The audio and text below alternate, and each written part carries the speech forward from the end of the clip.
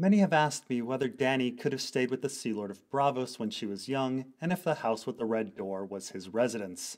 Regarding this, I did some additional research and present these enlightening passages. That was when they lived in Braavos, in the big house with the red door.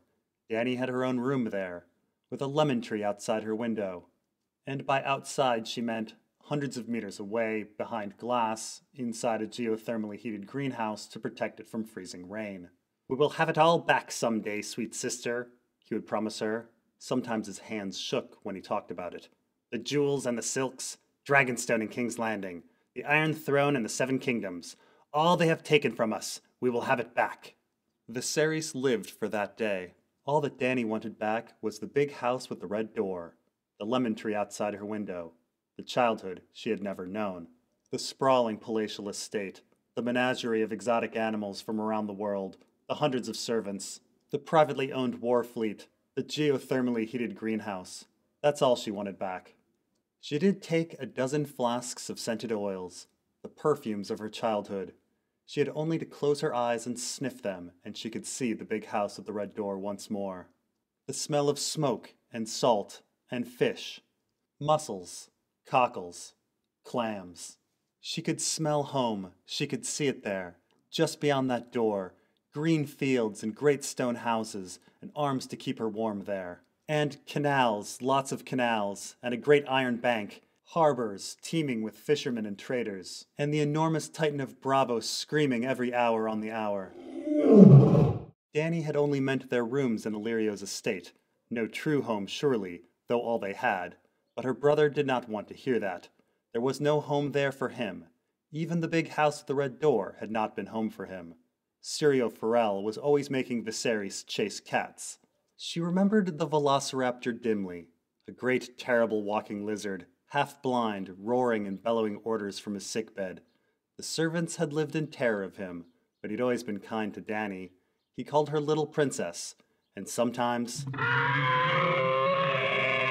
and his hands were soft as old leather, with sighs for claws. He never left his menagerie of exotic animals, though, and the smell of sickness clung to him day and night. A hot, moist, sickly sweet odor, along with mussels and cockles and clams. Dany liked the strangeness of the Eastern market, too, and its queer sights and sounds and smells. She often spent her mornings there, nibbling tree eggs, locust pie, and green noodles, listening to the high ululating voices of the spell singers, gaping at manticores in silver cages, and immense gray elephants, and the striped black and white horses of Jogas Nye. Though she wasn't sure why she was gaping, as the house with the red door had a menagerie of exotic animals from around the world, including manticores. Is it Daario? What's happened? In her dream, they had been man and wife, simple folk who lived a simple life in a tall stone house with a red door, on a palatial estate with hundreds of servants, a private war fleet, a menagerie of exotic animals, and a geothermally heated greenhouse. Simple folk living a simple life. After Sir Willem had died, the servants had stolen what little money they had left.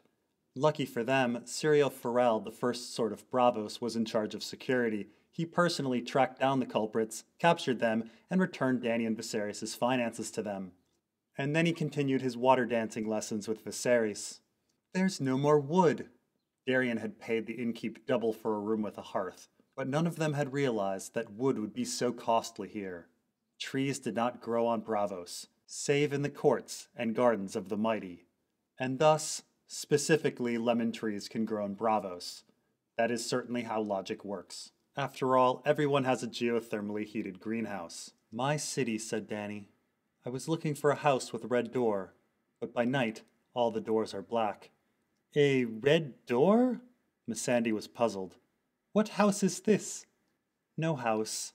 In fact, more of a palace on a huge estate. Hundreds of servants, a war fleet, a menagerie of exotic animals, a geothermally heated greenhouse. That's what I was looking for, but by night, all the doors are black." Faster and faster the visions came, one after the other, until it seemed as if the very air had come alive. Shadows whirled and danced inside a tent, boneless and terrible. A little girl ran barefoot towards a big house with a red door, running from a velociraptor.